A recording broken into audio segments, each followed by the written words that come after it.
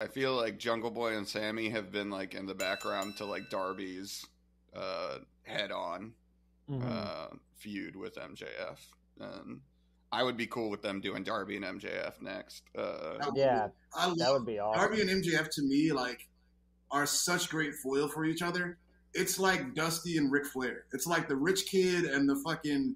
It's like Jesse from Breaking Bad and fucking the rich kid. You know what I mean? Right. Yeah. I also love Darby's like fucking high school goth promos and MJF's reaction to them, which is always like, what the fuck are you talking about? It works out so well. well. Do like an interview or a live tour of him from the 99-cent store before his career is over, I'm going to be pissed because this man brings up the 99-cent store in every promo. I mean, that must be something from where you're from because I've never heard of a 99-cent store. Like where we're at, it's Dollar General, Dollar Tree. I've heard of 99-cent stores. We had them in Georgia. Okay. But no, yeah, it totally is. It's like, it's like the Punk versus the Prep, you know, or like the Punk versus like the Jock or whatever, you know, just like classic, feud right there. Yeah, so, it'll work out perfectly. And then let Sammy and Jungle Boy fight next. Let them feud. Right. That's cool. Yeah, and they'll have good matches too. Yeah. I mean, there's like every time we get to the MJF stuff, it's like not much to say other than it was fucking awesome. You know? I will say this. I think Jungle Boy needs to turn heel. Yeah, he needs to turn heel. Something needs to happen to him to where he like loses all hope, kind of like we were talking about with Bianca.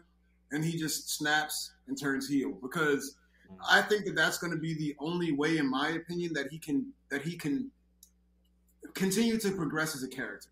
He's got such a soft face, though. He's such a soft faced boy that it would be cool if he turned heel, but the only thing I'd be sad about is that he'd definitely have to lose that entrance theme, the Tarzan boy or whatever it's called.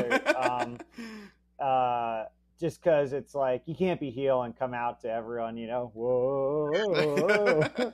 But I love that song, but he'd have to lose it, if he went heel. As long as they don't like try to pull the move they pulled on Shinsuke and WWE, where like they didn't want people singing to the song anymore, so they just remixed it. And people still found a way to sing to it. Like just give them a completely different. I will say a remix. Has worked in AEW in the past, which is Daniel Bryanson. Okay. They added like hard beats to his intro. Right. Which worked so well because I fucking hate that fucking remix of the song. It's so bad. Just give Jungle Boy, just give him like a Limp Bizkit song or something if he turns heel. I mean, it's that easy. It's that easy. You know? Yeah. I am also glad that AEW kind of stuck with their guns on the Collision show and Punk didn't come out at the end of this. Same. I really, it's like, I feel like Punk's first appearance needs to be in Chicago at the Collision show. Yeah. And at this point, it's like a given. He's going to be on that show. So I'm excited for it.